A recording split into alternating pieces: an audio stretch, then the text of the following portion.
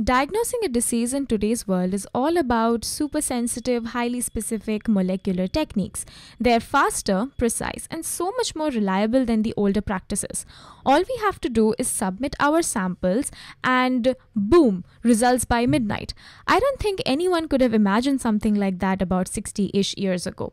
Take ELISA, for example, or enzyme-linked immunosorbent assay, one of the most highly specific and accurate tests out there. ELISA works on the principle of antigen and antibody reactions. You know these proteins that our body produces whenever there's an infectious agent inside of us? Those proteins are called antibodies, and that infectious agents, they are the antigens, and they're super specific to each other.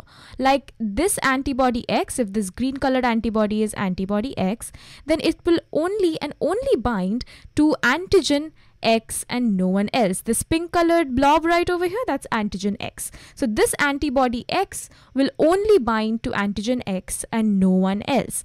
And using this unique style of interactions, ELISA can detect all sorts of antigens, antibodies, and even other types of proteins like glycoproteins and hormones. Now, there are many types of ELISA techniques, but the most common and the most specific one is the sandwich type. Yes, there's something called a sandwich ELISA, and sadly, it does not involve the food that we all love. So we're going to get rid of this sandwich right here. So the most common and the most specific type of ELISA technique is the sandwich ELISA type. Okay, so let's try out something here. Let's say that we want to find out if a person has HIV or not using the sandwich type of ELISA. Now, there are two ways ELISA can detect HIV. One way is to detect certain HIV proteins which will act as the antigens, and the other way is to detect the antibodies that would be produced by the patient's body against the virus. Here, let's try to detect the antibodies produced against HIV. In order to get started, we're going to need two things. One, we're going to need a blood sample from the patient. And the second thing we're going to need is this plate or tray in which ELISA is carried out. And these tiny circles that you can see, let's zoom in a little bit so that you guys can see it.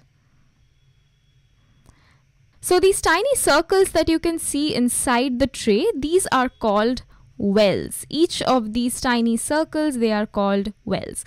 Now let's zoom into one of these wells and see exactly what happens during ELISA. Each of these wells is coated with certain HIV proteins. So these triangles which you can see over here, these are the HIV proteins, aka they are the antigens. So they are the antigens, right? Now what we're going to do is that we're going to add the blood sample into this well, the well with the fixed HIV proteins at the base. Now, if the person indeed has the virus, their body is going to produce antibodies against the virus, against HIV. So, if the blood sample contains these antibodies, so these Y-shaped green colored structures, these are the HIV antibodies. Now, if these antibodies are present in the sample, they are going to bind with these antigens which are present at the base of the well. And just like that, we're going to have our very first antigen-antibody binding. So it's going to look something like this. So you can see that the antibodies have bound with the HIV proteins, or aka the antigens, and it's going to look something like this. So this is the first antigen-antibody binding that has already occurred. In the next step, we're going to add another antigen, an enzyme-linked antigen. So this antigen is also a HIV protein that will bind with the HIV antibody. As you can see, it has happened. So this square thingy that you can see, this is the enzyme-linked antigen. Now, this antigen is also a HIV protein, like I said, and it will bind with the HIV antibody. The only difference is that it comes attached with an enzyme. So this pink dot that you can see attached, this is the enzyme. Okay, so it goes something like this, that we have the fixed antigen at the bottom. On top of that, we have that antibody, the HIV antibody. And then we have this enzyme-linked antigen, which is also attached to the HIV antibody. Now, this enzyme, it could be multiple different things, but the most common one that we use is something called HRP, or horse radish peroxidase. Why do we always use this, and why is this so common? Because it's cheap and it's super stable. So we use this enzyme most of the time. Now, in the final step, we're going to add a substrate for this HRP enzyme. And that substrate is this colorless compound called TMB, or its full name is tetramethylbenzidine. I know it's a huge name, so we'll just stick to TMB instead of this really long name.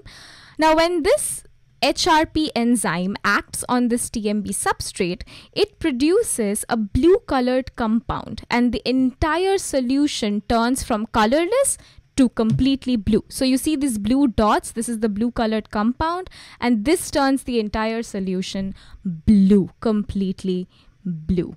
The minute we get this blue solution, it confirms the presence of the HIV antigen. And now we can conclude that the person really does have HIV in their bloodstream. By the way, did you notice the sandwich right here? The HIV antibody is sandwiched between two HIV antigen. So one antibody is bound to two antigens. It cannot get any more specific than this. On the other hand, what do you think would have happened if the person didn't have HIV? Well, in that case, if the person's blood sample didn't have these HIV antibodies, then nothing would bind to these HIV proteins inside the well, right? No antigen-antibody interaction would take place. Even the enzyme-linked antigens wouldn't have anything to bind to because there are no antibodies, right? Then what would happen? Well, the enzyme would be absent, so there would be nothing present to turn the substrate blue, so the solution will remain colorless, confirming the absence of the HIV antigen. And that is how ELISA has made detection so much more effective and efficient compared to the older techniques.